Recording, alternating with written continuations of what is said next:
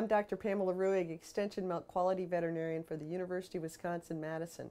And as part of our ongoing series of doing on-farm culturing, today we're going to be talking about the critical decision of selecting the appropriate culture media. Now remember, when we're doing on-farm culture, we're trying to implement a selective treatment strategy. And to do that, we're trying to make a diagnosis of which type of bacteria is causing the symptoms that we see in the cows. The purpose of the on-farm culture laboratory is to get a rapid provisional diagnosis on the farm so that we can link that diagnosis to our treatment decision. And the key thing to understand is that the methods we use in on-farm culturing are different than cultures that are performed in a real diagnostic laboratory. In a real diagnostic laboratory, there's a variety of fairly sophisticated methods that are performed to arrive at a highly accurate diagnosis. In an on-farm culture system, what we're using is simply selective medias that we're plating the milk on that will only grow certain types of bacteria. And so what we're trying to do is simply not arrive at the most accurate diagnosis of the type of pathogen, but simply arrive at a decision that'll help us understand whether or not we need to give an antibiotic. So selecting the right type of media is a very critical decision in running an on-farm culture program on your farm.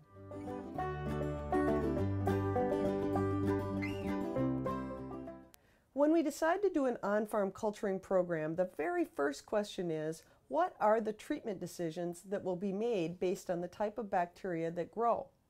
And when we understand the answer to that question, we can select the appropriate media to help make the appropriate decision. The second question that we'll have is, once we've selected the media, do we really understand what will grow on that type of agar that we're using? And this is a little more complicated than it seems sometimes. For example, some red agars are blood agar, and they'll grow virtually all the types of bacteria that cause mastitis on most dairy farms. However, other red agars are selective medias, and they'll grow only particular types of bacteria, such as gram-positive bacteria. So when you purchase a media, when you make the decision of what to buy to perform your on-farm culturing system, it's very critical that you ask your supplier what type of bacteria will grow in the different areas on those plates.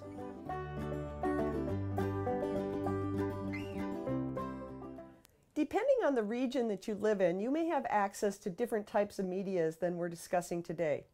We're just discussing really the most common medias that are available for use in on-farm culture in our region.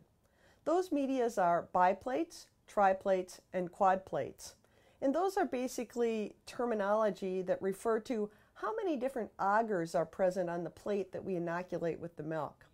A biplate, for example, would have two types of media, a triplate 3 and a quadplate 4. And depending on where you're at, you may have access to others. If so, just be sure that you ask your supplier what types of bacteria will grow on those plates. Another important thing to understand is the difference between gram-positive and gram-negative bacteria. Gram-positive bacteria include bacteria such as Staphylococcus aureus, coagulase-negative staphylococci, streptococci, and others of those similar bacteria. Gram-negative bacteria generally refer to E. coli, Klebsiella, and others. For more specifics on differences among those, you can refer to previous videos which talk about treatment-specific procedures for these types of bacteria.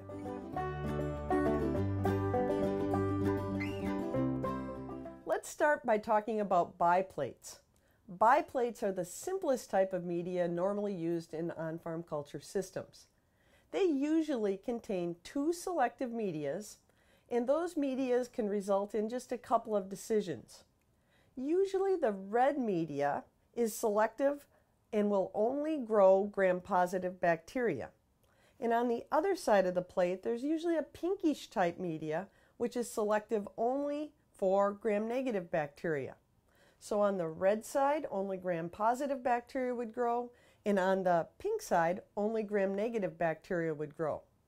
There's really three typical decisions made in an on-farm culture program that uses biplates.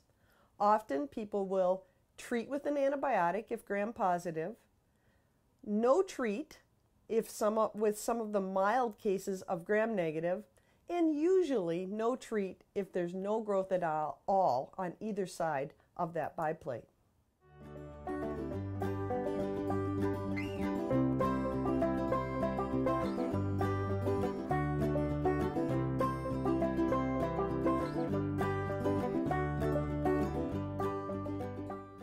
A triplate is very similar to a biplate but adds an extra media.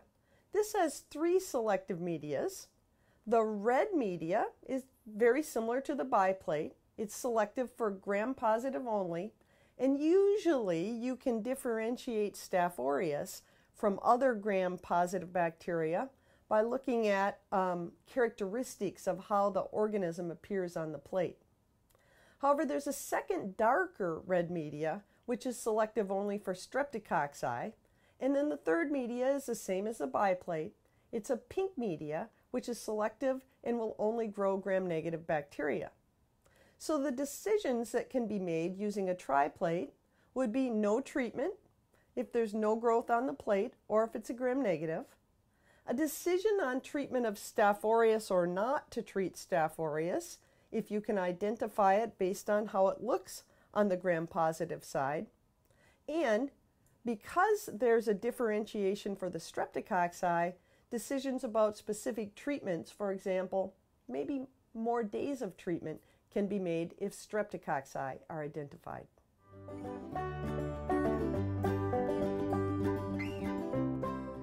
The most complicated type of media we typically have in an on-farm culture laboratory is a quad plate.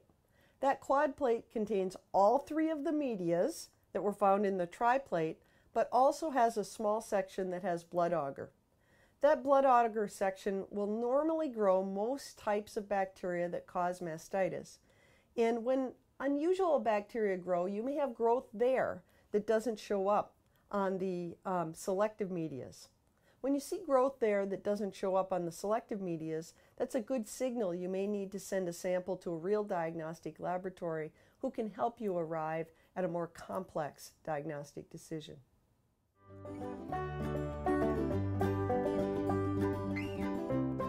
Farmers often ask me, what type of media should I use on my farm when I'm doing on-farm culturing? And my advice is select the simplest media that will help you direct your treatment decision.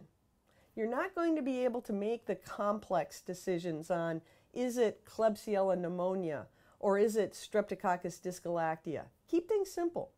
The research shows that the accuracy of on-farm culturing approaches about 80% when you're using a biplate and making simple decisions like, is there no growth, is it gram-positive, or is it gram-negative?